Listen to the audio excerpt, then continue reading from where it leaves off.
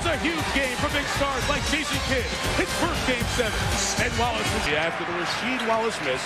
Here comes Richard Jefferson. And the 10 who started the game remain in. Another thing to watch for. Who comes in and who subs? Jason Kidd missed everything. He's had a horrible shooting series. 10 of 46 now shooting threes in this series. Well, if you didn't notice when we showed you that last graphic of Jason Kidd and Chauncey, go ahead, Richard. Give it a shot. If Rasheed can score in the low block, that'll be a huge advantage. Yeah, for sure. No room, every pass, every shot. Defended like it's the last. Kidd continues to struggle from the outside. NBA Game 7, Jason Kidd has not either. In 11 minutes, no points, 4 assists, 2 steals, missed badly on a couple of field goals, and it's been part of the Jason Kidd story this year. In the playoffs, he was excellent. He controlled the Eastern Conference Finals that the Nets swept the Pistons last year. Far, far different. You guys highlighted the field goal percentage. How much of it do you think is attributable to Jason Kidd's bone bruise? He's clearly not 100%. Well, there's Williamson on the low block to start this second quarter. Blocked by Rodney Rogers. And good defense as Rogers sticks with it for the rebound. Evan O'Toole is coming for Detroit. He takes a 3 right away and misses another one. So he's 0 for 3 from the field.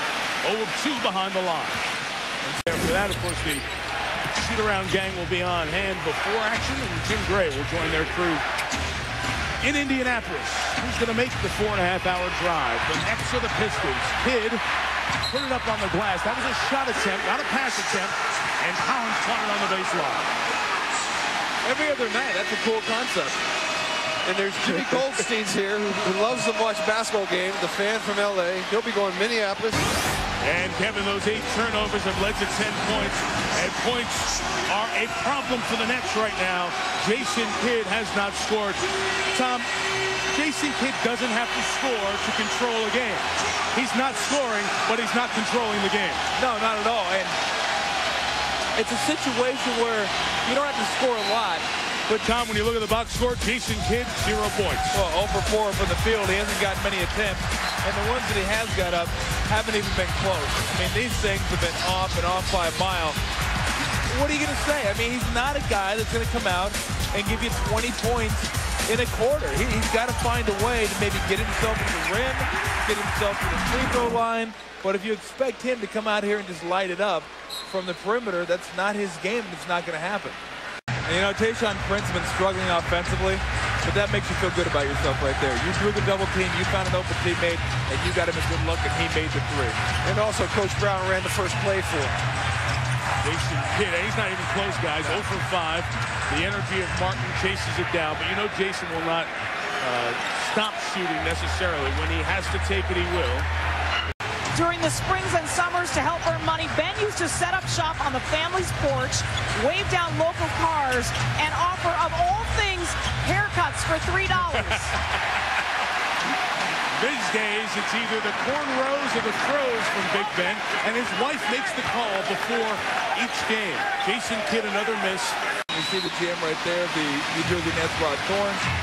But that's his situation. In the NBA, you better have your back of your best player.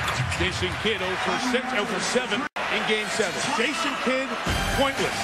Never in his 72 prior playoff games has that happened. He doesn't have to score for them to win, but nothing and not dominating the game ain't gonna happen. The Wallaces and Jason Kidd, pointless. Michelle Tafoya told us had a heating pad on his back. That problem combined with the same deal. Ben Wallace is the loved player of this team. Rasheed Wallace misses the 3, and Rodney Rogers gets the move. So the defensive style is very appealing to the fans in this building. Jason Kidd still cannot.